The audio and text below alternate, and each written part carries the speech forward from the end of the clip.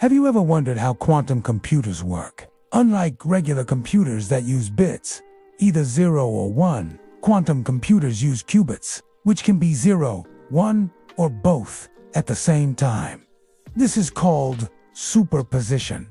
Imagine flipping a coin in the air. It's not heads or tails yet, it's both. Qubits can also be entangled, meaning two qubits become linked. If you check one, you instantly know the other, even if it's far away. This allows quantum computers to work as a powerful team.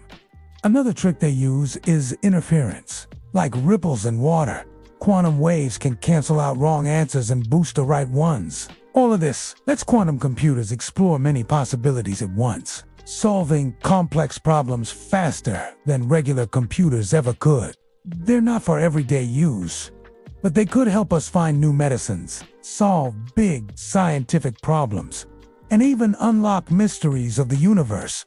That's the incredible power of quantum computing.